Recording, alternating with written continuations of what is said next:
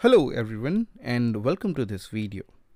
So in this video, we are going to use one of the tool which is written in Go and is used for identification of subdomain takeover vulnerabilities.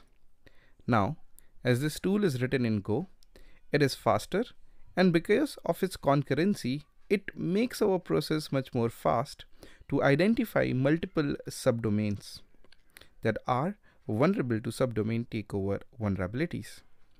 So let's quickly jump into and see how can you do the installation of the tool and how you can identify targets to be vulnerable to subdomain takeover vulnerabilities.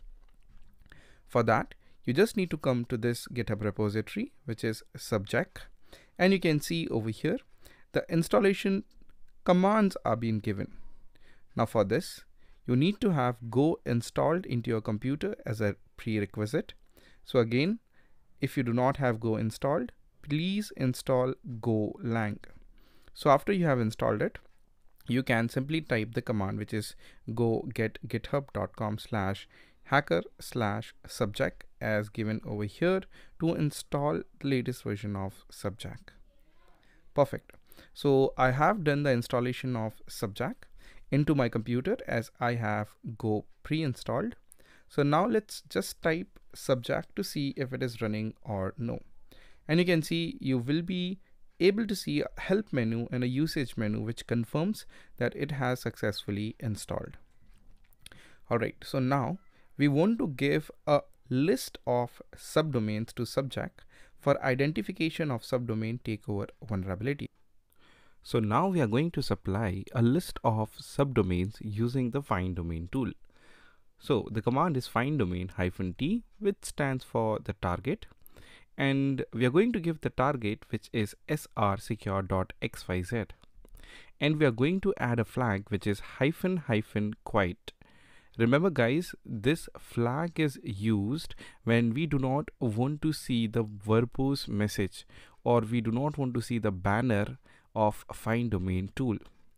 Now whatever will be the output of the find domain tool, we are going to take that output into a file. We are going to use a command which is t, and I'm going to append the output into a file which is sites.txt.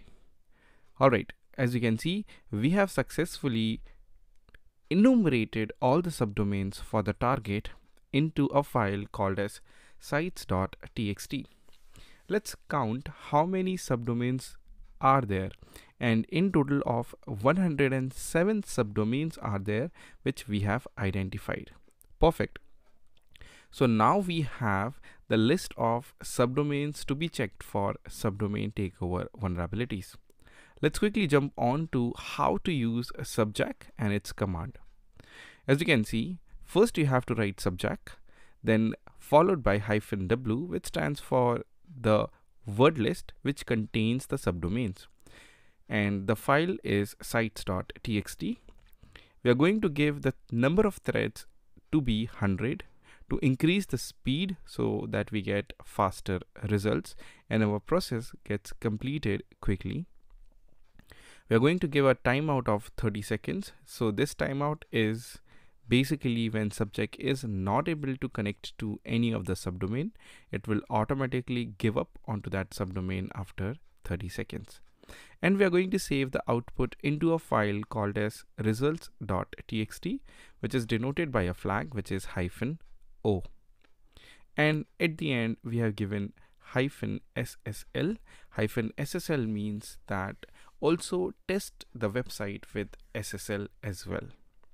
Now, running this command directly on the terminal will start the subdomain takeover scan onto the list of targets into the sites.txt, and it was really very quick to identify, and you can see it has completed the scan as well for 107 domains in just 4 to 5 seconds and has identified that this subdomain is vulnerable, which is redmi-k20.srsecure.xyz, and we have already seen that this subdomain is vulnerable to Shopify takeover because we have pointed it to Shopify, but we have not taken over the account.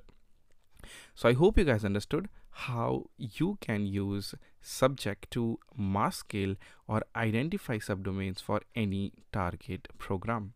Thank you.